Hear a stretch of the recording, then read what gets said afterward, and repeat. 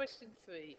So now we're on to a geometric series question. So as soon as I see the word geometric series, I open up my formula book, and at the top of page 4 you'll find this section. This has got the formulae I'm going to need. So the first bit wants us to find the common ratio. So what are we multiplying by each time? So what we're going to do is just take two consecutive terms and do the second term divided by the first term. So I can use 16 and 20 for example, and that tells us the common ratio is 4/5. Then we want the sum to infinity. Now there's a formula for the sum to infinity in my book. Here we are. And we can use this because the common ratio is less than 1.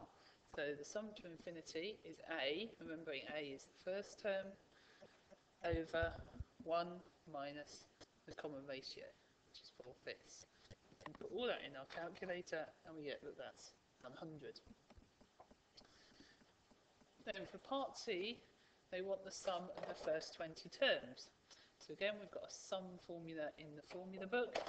So the sum of the first 20 terms is a, first term, times 1 minus the common ratio to the power of n. Well, n is how many terms we want to add up, which is 20, divided by 1 minus r. And we put all that in and we get the sum first 20 terms is 98.847, and I've done that because it said 3 decimal places.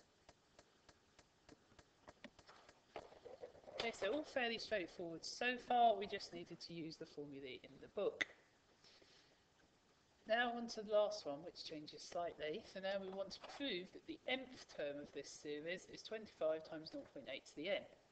Well, again, there's a formula in the formula book. Now we're using the one we haven't used yet, and that says un equals a was 20, times the common ratio to the power of n minus 1. And you'll notice that this isn't quite how they've written it. They've written it as 25 times 0.8 to the power of n. So the minus 1 is missing. So what we're going to do there, well, what we can do there is we can use indices rules to split this up. So thinking backwards, that's the same as 0.8 to the n times 0.8 to the negative 1.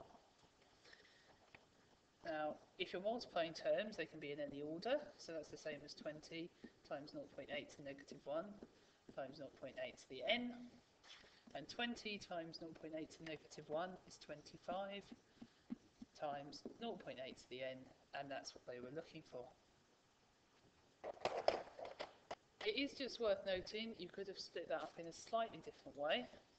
So if I've got un is 20 times 0.8 to the n minus 1, the other way I could have done that is to recognise that if you're subtracting in the index, that's the same as doing 0.8 divided by 0.8 to the 1. That means I have 20 divided by 0.8 times 0.8 to the n, which will give you exactly the same answer, 25 times 0.8 to the n, and both are perfectly valid